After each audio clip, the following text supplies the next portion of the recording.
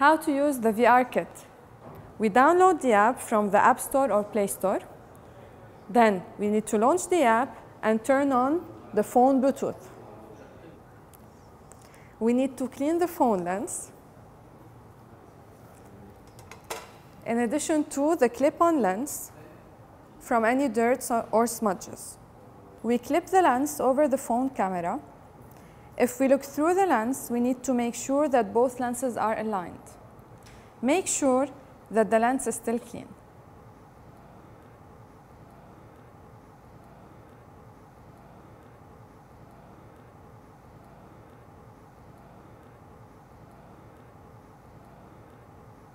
We place the rotator on a flat surface. For optimal results, the rotator should be on eye level.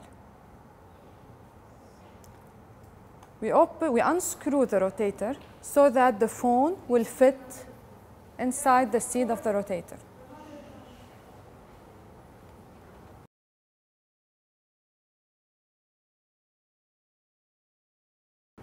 The lens should be aligned with the center of the rotator.